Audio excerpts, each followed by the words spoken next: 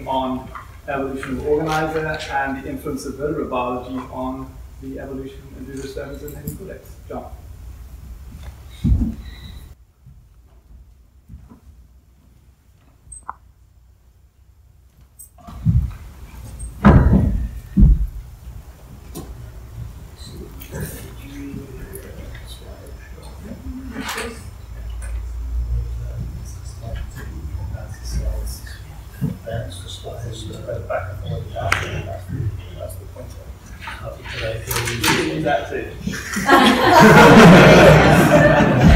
More used to that. More reliable. More reliable. Let's see. Does Cycloglossus have a vertebrate type organizer? And many people have contributed to this. I think many of them don't know that they've contributed to this because this is a work that's been going on, I don't know, over the last 8 years and is sort of slowly fermenting and hasn't been written up really. I'm not quite sure how to write it up because it's really a survey here. And the conclusion we're going to come to at the end is that it looks as if Cycloglossus has all the genes that would be expressed in a vertebrate type organizer, but they're expressed in different organization. They are all drawn together into something that looks like an organizer. They have many of the same patterning processes that we thought to take place in vertebrates through what the organizer provides. But again, it's just that their initial organization, the way they're established in one part or the other of the embryo is different. So we're at some sort of level of organization of developmental processes here that is very far up the scale. So it would come out that if it were all simple and interesting here, quite essentially, to indicate that the deuterostome ancestor already had a key chordate developmental trait like this, so sort of then lean to the side that the deuterostome ancestor had this chordate character to it. So as I say, that won't be fulfilled in what I have to say here. Of course, one has to go back to sort of the iconic organizer, which in modern days really comes from Xenopus, because that's where a lot of the molecular work was done and has built up over probably the last 2 to 3 decades. And much of this, and you used to refer to this already, but these are the sorts of things then one would look for in Cycloglossus to see if we're going to make some comparisons here. So first of all, part of this case, this would be an early gastrula stage of Xenopus, so this would be the blastopore lip. So we're just starting gastrulation here, and it's known from all these studies that there is this region over the so-called dorsal lip of the blastopore where you have a lot of organization here and various genes are expressed in various parts here. There's a red, pink, yellow, and we could even put a little green in here. And this is all in blue sort of organizer region in here. And what's in there? Well, these are all friends to us. There would be such things as cordon, ADMP, polystatin, noggin. There's FOXA, SFRPs, Frisbee, Crescent, Dipkopf. We have various anti-Wince, anti-BMPs. We have a lot of, there's hedgehog in there. But we have a lot of transcription factors as well expressed at particular places in here. So there'd be brachyury and knot, X-knot. There'd be goosecoid, limb homeobox, L1, and the list goes on and on. And this a yellow region up here, which in Eddie DeRobertis' lab, was the most recent addition to this. There'd be such things as hex, which is something called H-hex, not SX, but H-hex in here. Cerberus, blimp, I forgot to put on here, it's just up here. So there are a lot of things for which time and place of expression are known. It's all over here in this lip, and this is part of the characterization of the organizer there. At the same time, there's the other side of the embryo, and in the end it is important to know what's going on over there. BMP4, 7 vents as transcription factors, MSX tovoid protease, tovoid antagonist sizzle, cross-veinless twisted gas relation pinhead ADNP2 like. There's a Xenopus version, which is different from what you mentioned here that we see in the Amphicraria wince over there. So there are all sorts of things to know about because these are going to play off against each other during gas relation and all the patterning that goes on. So then there's a lot of circuitry that's been worked out, and you should also mention some of this, and this is a diagram that sort of compresses everything. Blue meant to be more for transcriptional effects, and red for interactions of proteins for activations, inactivations. And it's quite a wonderful circuitry and quite complex. So those are things that one can look at as well to get indications. All important, though, finally, in the patterning that is taking place during gas relation. Then at the same time, as gas relation goes on, one needs to look sort of what happens at the end. So let's say if we take these regions here, this head organizer pink region, which ends up very far forward here under what would be sort of the forebrain to midbrain portion of the, this is probably neural tube rolled up in here. So that those cells did a spreading migration, kind of crawling up the wall of the blastocele, and then finally came out under this region here, shown in blue, which is now this region there. And so that they have their special morphogenetic activity. But then here's this red region, which is eventually going to form the notochord and is well known for all the convergent extension activity there. And even though there is some conversion extension that takes place elsewhere around this region here, it's most extreme by far in this region right here, the red there. And then finally that's going to differentiate as the notochord. This is at mesoderm. These yellow regions, this goes just to show you how gas relation goes. This is going all the way over to what would be a ventral region here. This is down near the heart and the liver here in the end. These are the bottle cells that respread up here, and this is all around sort of the pharyngeal region up in here. So there's a lot to know about how things move and what it is that they are then releasing in the patterning various parts of the embryo. So a lot to know about, and I'm not going to go through this, but it says that in this list, the sorts of things that you would look for is in the location of all these expressions. You organize here the two parts, the head and the trunk organizer portions are definitely in mesoderm. It's called mesoderm anyway, and in Xenopus here, so we'll have to refer back to that. But there are all these, the organizer acting as a real signaling center here, releasing these anti-BMPs and anti-WNTs. And it's also at the same time a big morphogenetic center here. So there's a lot going on as far as conversion, extension, all sorts of cell behaviors here that are sort of special to this region. All that goes on and accomplishes then dorsal ventral anterior posterior patterning during gas relation and interneurulation, getting such things as neural induction and somite specification. And then finally, the notochord is giving us, for example, its differentiation into the notochord. So there'd be a lot to try to compare there. Here's sacoglossus. It definitely succeeded in getting dorsal ventral anterior posterior organization. On the other hand, we know already from studies of protostomes where no one talks about this kind of organizer there, even though they do talk about, let's say, things like BMP and cordon-like molecules playing off against each other in anterior posterior patterning ways. It is possible to get such organization in a bilaterian without having a vertebrate type organizer. So where are we as far as sacoglossus and all of this? So that would be the juvenile here. It's all wonderful. And there's the adult here. Also wonderful, but you've seen a lot of that. And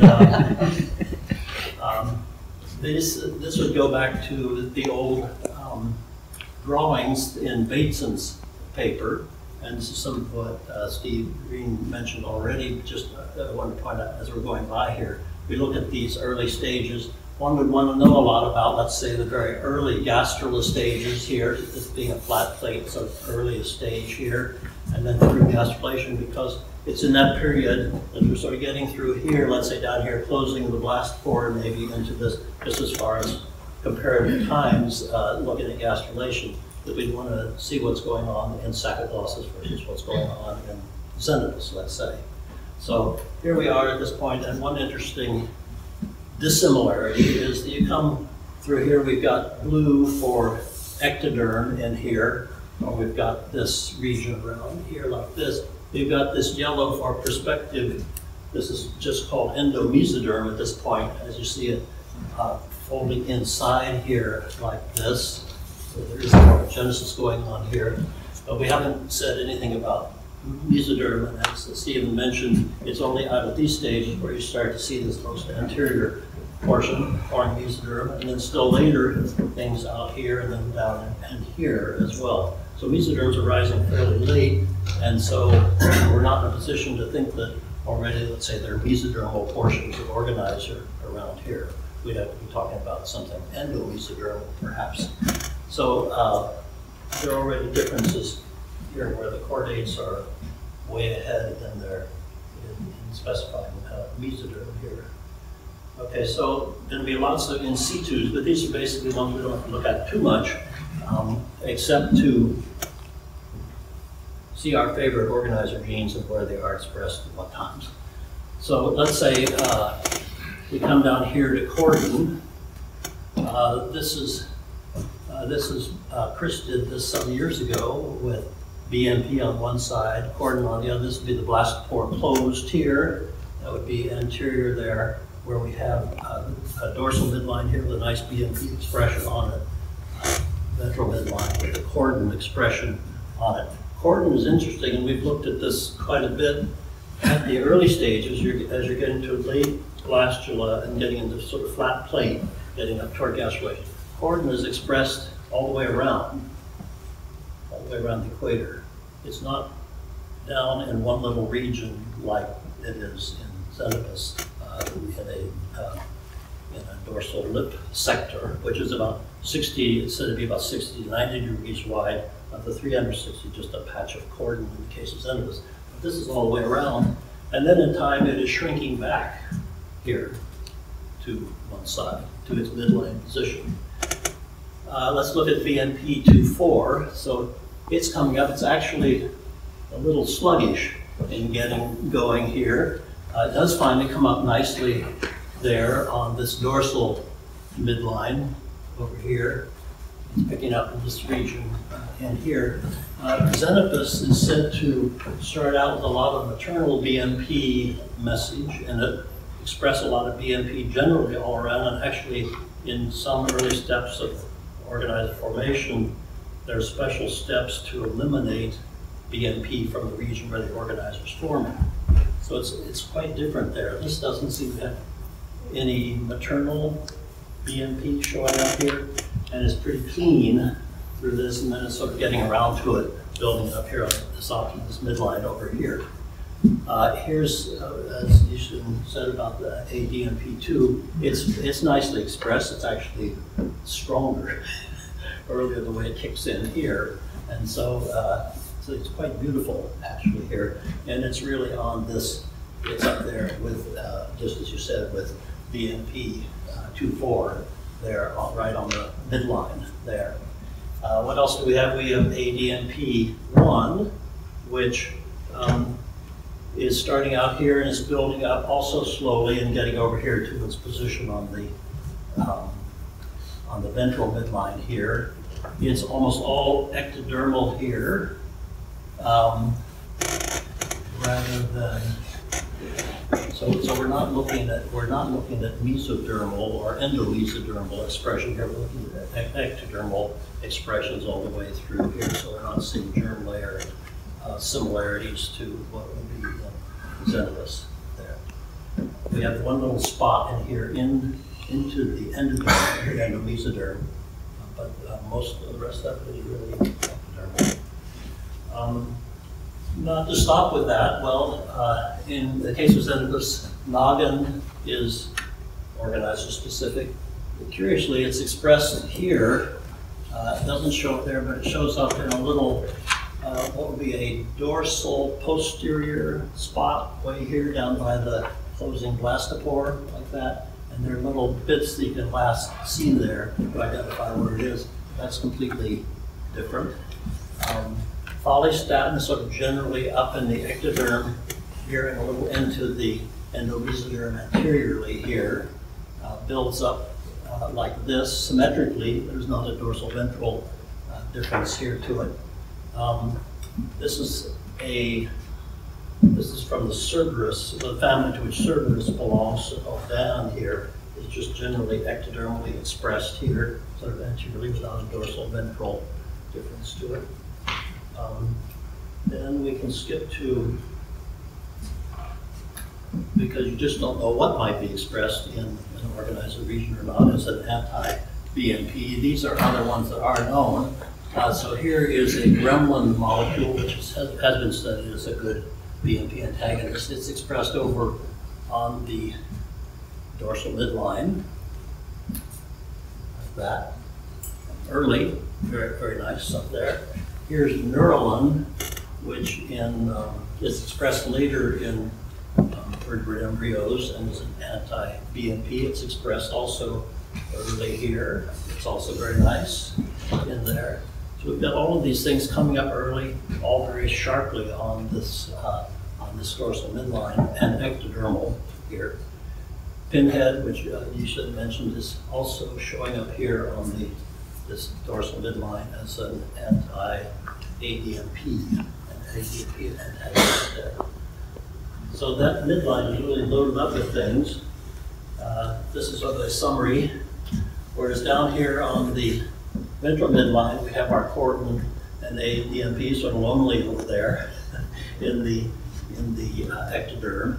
And we have up here loaded up all of these things, BMP, and what seem to be a lot of anti-BMPs. It would be really hard to sort of guess the interactions and circuitry and distribution of, let's say, BMP, free BMP itself, or then finally getting down into transcription factors and phosphorylation and so on across here. You'd have to really make the measure, which we haven't done. But anyway, these are all built up on this side. Ectodermally, this little bit is built up over here on this side. Now, from the 2003 paper that Chris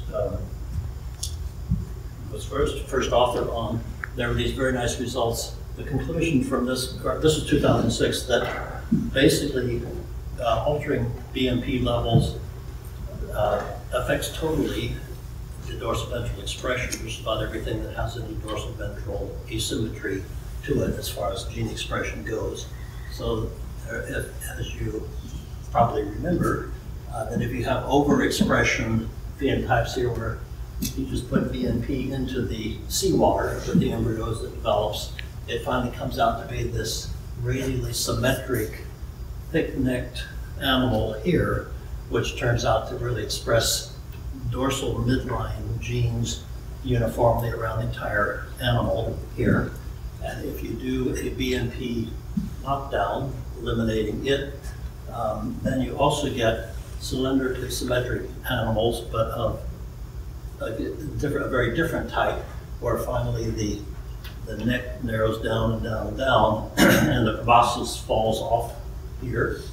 And these things express what would be ventral midline genes everywhere around. And so he had checked a lot of those, and you see things that, for example, this little PIT-X spot up here, which is dorsal here. And so in excessive BMP, that thing just becomes radially expressed around here, whereas this thing down here, which was on ventral midline here, doesn't get expressed. When there's a lot of BMP, it seems to be repressed there. And that sort of ran through a lot of things, and it's continued to run through it. PAX1's nice in the gill slit there, but here it's sort of running all the way around this endomesoderm in here, this endoderm here. It's quite remarkable. As I said, I think basically everything. The only thing we've added to that is that if you knock out cordon, working from the other side, then BMP24 is expressed everywhere around, like that. This is kind of symmetric thing. Neuralin, which I mentioned here, expressed on the dorsal midline, is all the way around. Here's PITX again, everywhere around. And this thing too doesn't manage to form a mouth in here, as it has all this excess BMP in the absence of cord. Little bit of data here, which could, when looked at more thoroughly, this is from Bob Freeman, and there's more to come from this. He has a lot more data. It sort of shows interactions here, the sort of things that was mentioned here. This would be BMP siRNA, so for example, just quantifying amounts of message in here. ADMP and cordon are high. So these are ventrally expressive. High in the absence of BMP, and low in excess BMP. Other things which BMP itself would be low when there's knockdown, high up here when BMP is in excess. And so things are fairly, I think, fairly well behaving in there. We did check a little bit on vent, because that's something that in Xenopus is really associated with BMP action. And there are two of the vents. I think that Doreen Cunningham looked at these, and but they're not expressed in any way where we could have a dorsal and ventral difference there. There are lots of spots. You might have some interest for neurogenesis early on, not something that we can couple to vent BMP association. There is something called, there's lots of different names. This is sort of the problem with cycloglossus. The genes have all kinds of different names. This one's called VOXVent today, and it is expressed on one side, but we have yet to understand more about it. Okay, so that was it for the BMP and BMP antagonists. There will be forthcoming soon a very complete paper on Wntz and anti-Wntz. Chris has promised me that it's just about ready. Does it have to push it the past 2 years? Is he busy? I did promise that last year, that's right. Sebastian's here, he's going to make sure it happens this week. Yeah, it's right last year also, yeah. It's just not ready. However, this would be just a little, this would be a little bit to tempt you here, that there are lots of Wntz expressed, and generally the picture's going to be is that there's lots of posterior expression of Wntz, and that Wnt antagonists are sort of general anterior expression of them here. So this would be SFRP15, about which you've heard several times before, up here in the ectoderm early on, narrowing down to a little spot here. And I won't put it up because that's all going to be in the paper, it appears. And let's see, this is something from Sebastian's paper, just to pick up on this, that something like SFRP15, if you were asking about how does it get expressed up there anteriorly, it would seem to be that it's some kind of intrinsic expression to these parts, these cells of this part of the embryo that has not really got subjected to signals from this from the vegetable and these regions down here. So that, for example, if the embryo is cut there, like that, and tested, or if it's treated in some way with beta-catenin siRNA, just knock out endomesoderm formation, then you get these balls of cells which express SFRP everywhere. It just seems to be intrinsic to those anterior cells. It doesn't need an organizer to put it there. It's just coming up there anyway. And that's also true, I think, of SFRP34. Is that right, Sebastian? And then also I haven't checked that yet. yeah. We'll predict it. Okay. So if you take these various things, we have all of this ectodermal, early ectodermal expression we've talked about here. We have this kind of ectodermal SFRP expression up here, and Chris has followed also the DKK expression that comes up a little later, some of it very anteriorly. I don't know whether, is that also intrinsic to anterior cells?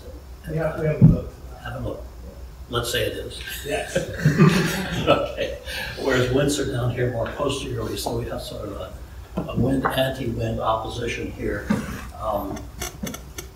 And we don't have any sidedness showing up in it. We don't have any sort of a dorsal asymmetry of things in expression here. So we finished here with signaling molecules, and if we go to all these transcription factors, so I mentioned if you're getting into particularly brachyury that would be expressed in the trunk tail organizer region of the organizer at very high levels, whereas it's expressed at lower levels elsewhere around the rim of the blastopore. What do we have in saccoblasts as well as you've heard in various other presentations? So it's showing up around the blastopore position here. This would be the vegetal plate in here. Then later it's still down in here, both in endomesoderm and little bit tips of ectoderm there. Continuing on here, there's a brief moment around the mouth that shows up. There's no time though when you see some sort of midline expression of brachyury here. So there's nothing in there like that. And then here we are at the end after the mouth expression is done. So there's nothing that looks like a coronal brachyury expression here. What about FOXA? Actually, this is one of the nice things Mark was mentioning, the single cell transcriptomics. So he and Leon and I went quickly through some organizer genes there. And it's wonderful to look through. You sort of find that in sort of what I thought that was organizer specific regions there. So FOXA shows up really strongly in those organizer regions here. Here it's expressed through the whole vegetal plate. The vegetal ends up in a lot of endomesoderm, as Stephen showed, and then dies back in here. There's a little, again, brief expression in the mouth, and then all through in here. So very different. We're not getting some real sidedness there. Knot is also sort of generally expressed, and then kind of fades there. We don't have sidedness. But we do have things that are down in, a lot of things showing up in this endomesoderm region. And this goes on, OTX a lot there, goosecoid all over the place down here, no sidedness. This LHX15 is at first not expressed in endomesoderm at all. It's ectodermal, here beautifully ectodermal out there. So we don't have these genes clustered in one region. What do we have? This is this H hex, which does have some interesting dorsal ventral difference. This is dorsal endomesoderm here, and then sort of receding posteriorly, but still up here, and it's most anterior and extending into this stomachord region up in here. In vertebrates, this is, as I said, this was in this region that Edith discovered and was working with, and then normally ends up over on the ventral side of the embryo, and it's thought to have some role in hematopoietic expressions then later, this H hex. So it's unclear what to make of this up here, but that's the one thing that does have some asymmetry. Here's limp, again, sort of very widely expressed, and not something that we would talk about a dorsal lip. So when you do all of this and you take all the various genes, you get this, you get sort of overwhelmed with the way things are scattered around. This is one rendition. So let's say we have sort of this early stage, we're getting right up to gastrulation here, and we have our vegetable plate here. You have a lot of these organizer genes just expressed throughout this region. And what's the difference? Well, as you get over then into vertebrates and talk about the quadrant, about dorsal lip, it's as if a lot of those things just got confined in their expression to sort of one region over here. Whereas they're down there, they're just not dorsalized here. They're just not all expressed over this one region. But it's not that they're all that far away, they're just spread out. So let's see, the last thing, well, we have two things. We want to look a little at the, repeat looking at the stoma cord region, and a little repeat just to talk about morphogenesis, and then I think we're finished with this. So, notochord-like genes in the stoma cord region, we've struck out on just about everything here. We talked about brachyury. There is a little bit of OTX expression up in the front here, as well as a lot in the ectoderm here. FOXA is actually not being expressed up in here. Hex we've already talked about, but that's not usually associated with the notochord portion of the organ anyway. FOXE is an interesting one that is expressed quite strongly up in here. We followed it a little later and looked at it from this dorsal view. I'm wondering if it's associated with the proboscis skeleton formation up here. You get sort of a nice fork poking through the neck here, like that.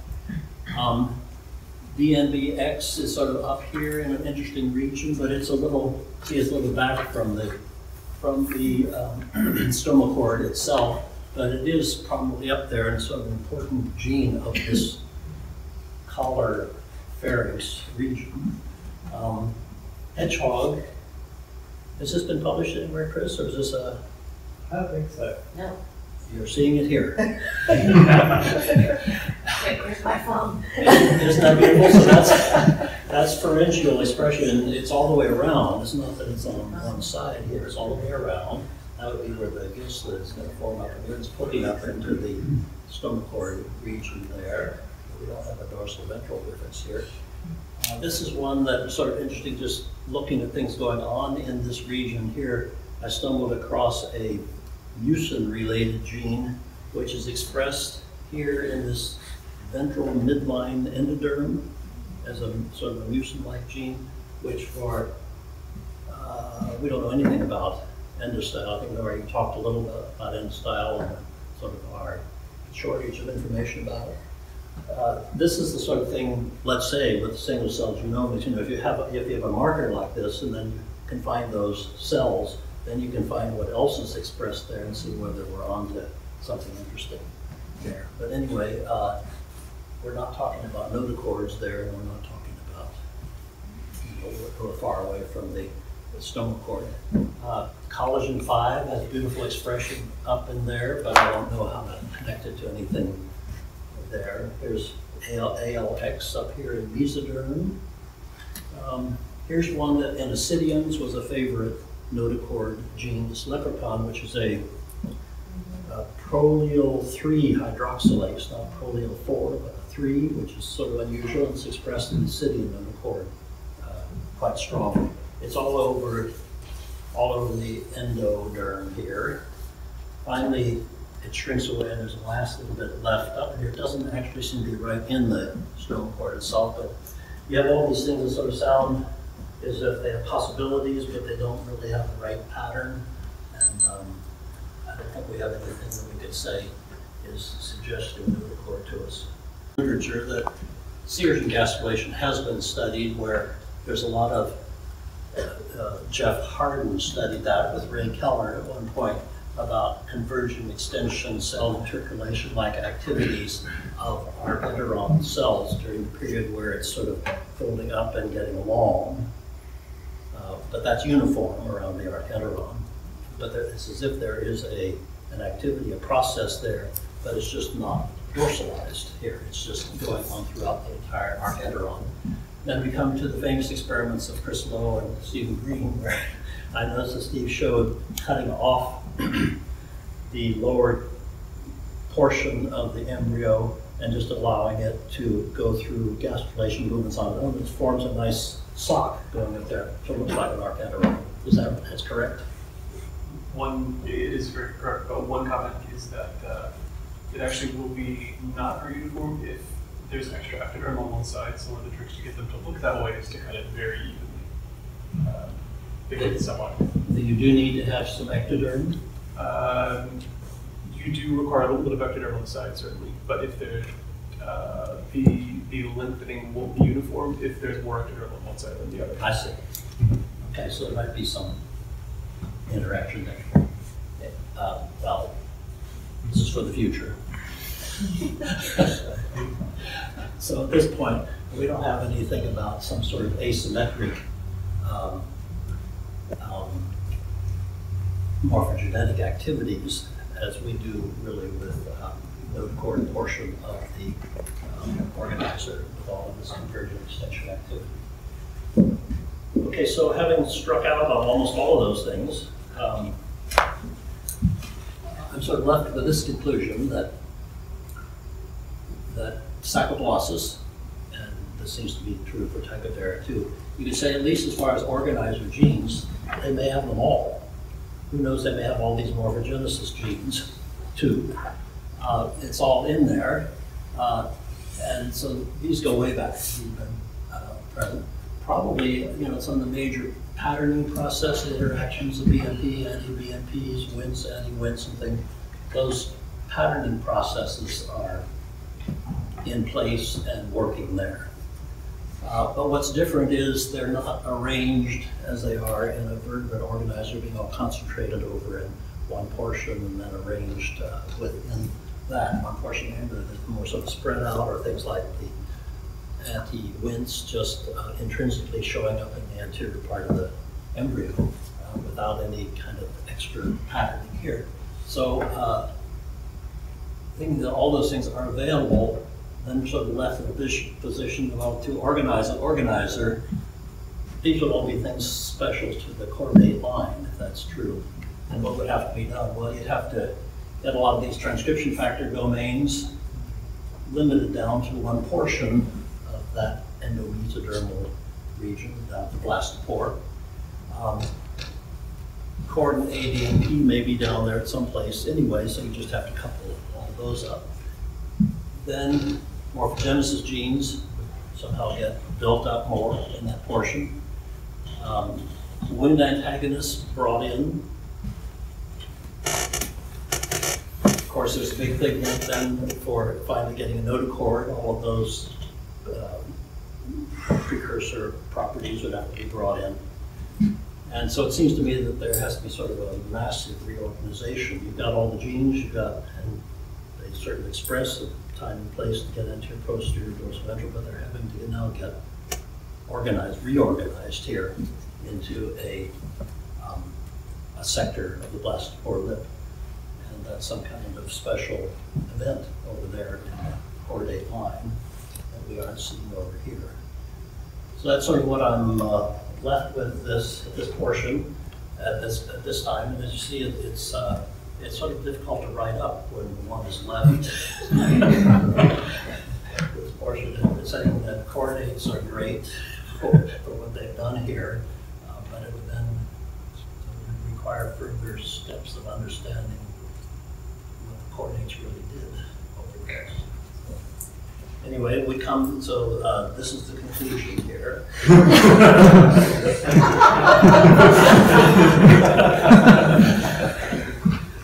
Okay, thank you.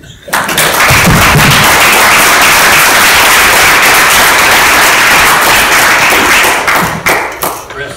So, how much do you think of this?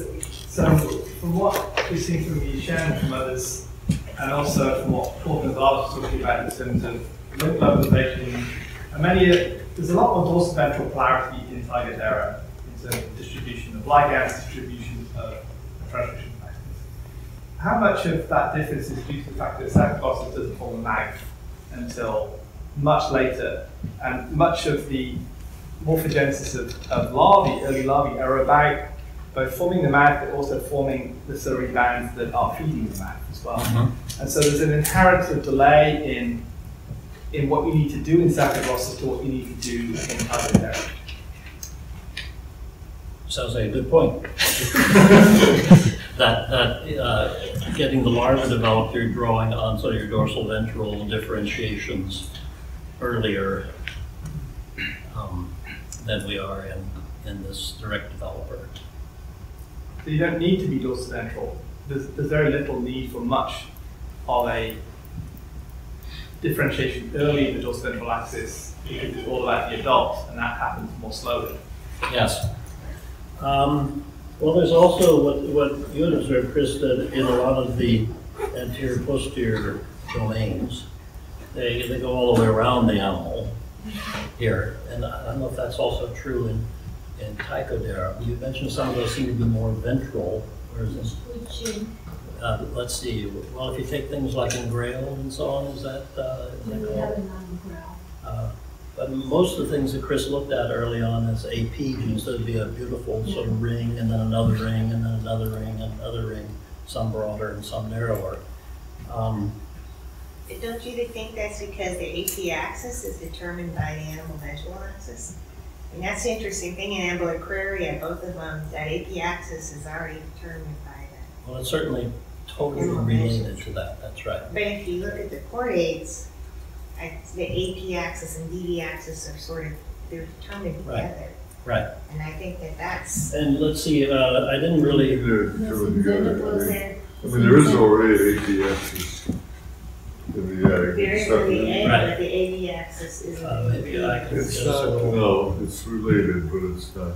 Because Because the dorsal side turns around, but you have at least an axis to play off of. Yes. You know, you're not generating the Oh axis. no, there's an axis, but it's not. Let me see if I can show, let me show you something on that right here, which is what you're referring to. Yeah. Slideshow. It's still Yeah, no.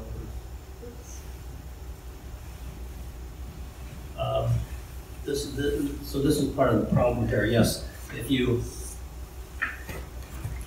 here's the animal pole, and a better way to draw this is if you have animal pole here and animal pole there. So you turn this thing now. Imagine turning it 90 degrees, and you see the blastopore is going to close finally way over here, not down here. This is all due to there's all this morphogenesis that's going on here, and pushing this way down so that this red stuff, if you sort of kept this thing in this position here, this red stuff would be pushing all the way around to there. So it's really sort of a reusage of all of these materials here. And as you say, we're not any longer just on the old animal vegetal egg axis. We've sort of done a lot of fancy things over here. Yeah, Mark?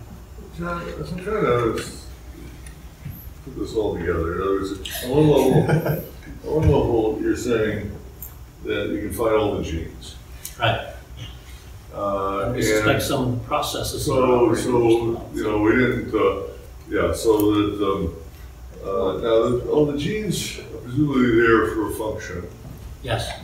And so it would be good to know in every case what that function is. So I mean, you know, maybe that function is if it's involved in the patterning and morphogenesis, as some of them certainly are, then we have to somehow integrate that information. And again, if they're there, maybe they're going to serve some other function later. Maybe they should serve a local differentiation function. Who knows what their function is? And we can sort of take them out of the equation, at least initially. So I mean, I think in a way we're kind of bombarded with a huge number of genes, all with so many of them in the wrong place, and try to explain the story from that point of view. So the other thing is, we do know some of these function, and in fact, the signaling centers function. So we have this BMP, anti-DMP axis, which seems the most beautiful of all. I mean, it behaves almost exactly like you'd expect in chordates. Right. But I could comment there while you're mentioning it. And what we don't know here is, let's say, how the the VMP gets up on midline and how the cordon gets up to midline, whereas we know in invertebrates that, let's say, cordon is being really broad in the course of the morphogenesis, you know, that we're getting this stretched out thanks to the organizer here. But here it's sort well, of we don't showing have up- much in the way of, I mean, I would say the organizer is, it's got to do a lot of things. It has, one of the things it does play including that big role here, is in cell migration. I mean, the kind of morphogenesis is pathetic in this organism. I mean, it kind of folds in gastrulation. We don't want to have to try to explain that, because it's certainly not happening. But what is happening is asymmetry, important asymmetry of the dorsal-ventral asymmetry. Whether, you're right, we don't know how we get placed there, but the other things that are going on here, so if we work, you know, in Chris's lab, is really that the Wnt signaling centers are really functioning as signaling centers. They're not just being left scattered around the embryo. And they're giving us, I guess, at least in part of an anterior-posterior signaling, which again is not all that different from what is taking place. That's right. That's right. So, so I guess the question is, can you build an organizer conceptually out of the functioning pieces that you have? Right. And I think the one thing that we talked about before, a couple of things that you have to do to make this happen. One is you want to move these signaling centers together, maybe ideally in the same cell, and, you know, where they've been scattered around. Secondly, there's also the whole gastrulation thing, which should be happening. The one thing that should be happening is circled more or less here. You know, that is another set of signals. So we should be able to. So clearly we need to have the cells moving, and that doesn't exist. The signaling centers have to be brought together in the same place, which they're not. I mean, if you try to work from that direction, Yes. given what we know about active signaling centers, what is and is not happening in this animal, can we come to a proposal for a path that will generate the organizer that way? I think you could. I mean, of course, if you sit down and start making things up. One can imagine anything. Well, no. There's also an old idea which I sort of see behind all this. The idea of the organizer was a way to deal with large eggs.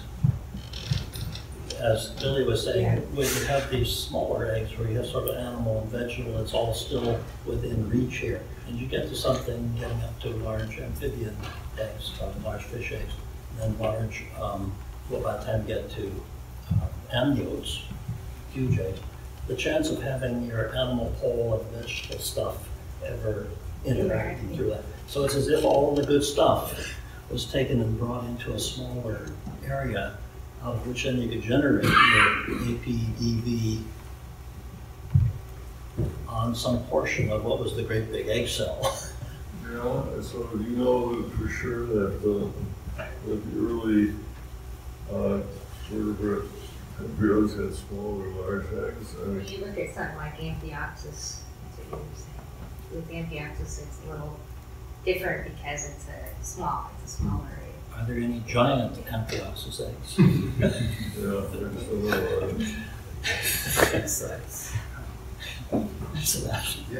My feeling that, I mean, you have these two pathways for AP, so with Wnt and DV with BNP coding, and they are roughly independent in sarcoidosis. So as far as we know, I mean, they work independently, but on these two axes. And the main difference I get for a vertebrate organizer is the fact that the coordinate organizer, they work together. And I know from vertebrate works, what do we know about, let's say, cis regulation of this organizer gene that I guess there are some genes like, I don't know, coordin or buscoid where get input from both Wnt nodal pathway or BMP pathway. So can we explain somewhat, let's say, at the level of cis-related DNAs that some genes will be now controlled by the two patterning pathways? We could, and then that's right, there are interactions with the two pathways. That's, as far as I know, unless there's been something fairly recent, that's not really explored that much. It's known to be a problem correlates. That's right, there's more interaction along these levels. So The nodal gene and coordin gene and ADMP gene, they co-express in the ventral aqueduct, and he claimed that that's the organizer of CRHN. Yeah. So he can, express all this signal on the other side and showing that two axes. So I was wondering if we think about either sarcoidosis or trichoderma, you see nodal expression in the vegetal ring and coordin expression on the ventral side, and also ADMP on the ventral side. So they co-localize on this vegetal ventral lift. So I was wondering, has anybody done tissue grafting in sarcoidosis, cut out this piece and put it? that was the last thing I was trying to do experimentally. Let's see, there were two parts to it. One was sort of correlating the sperm entrance point, which you can stain up in various ways. Seemed to be pretty reliably what was going to be the BNP side.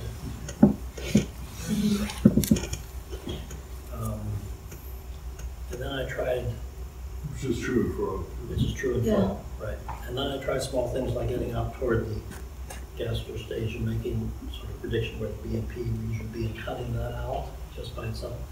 And indeed, you get something that it looked as if it was sort of a BNP knockdown embryo that came out of it, which you kind of expect.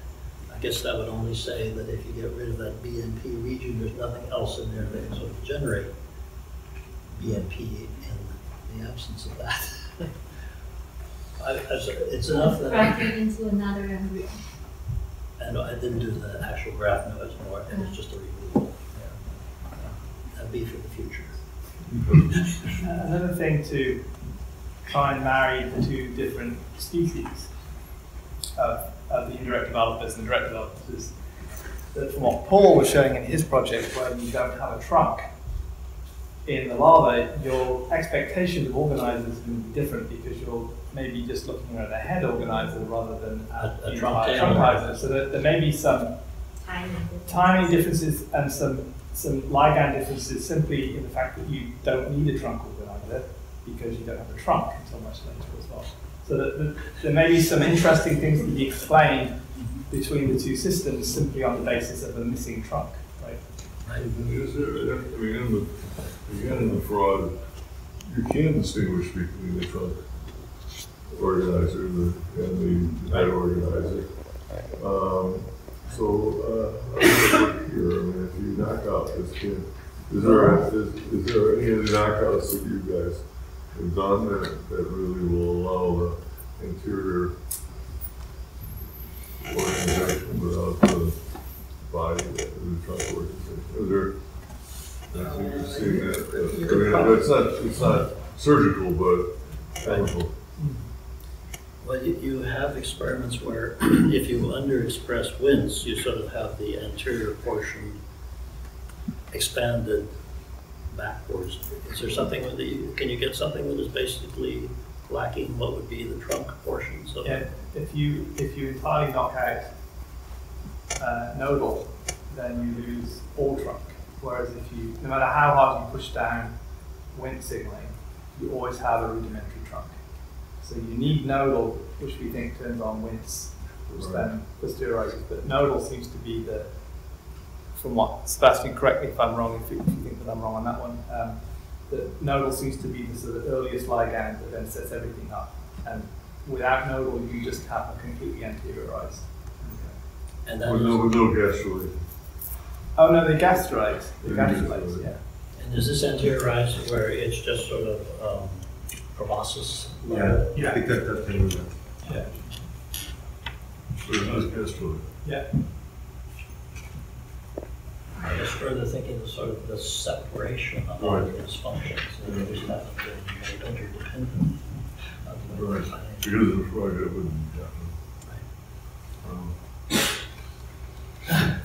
Anyway. Thank you very much.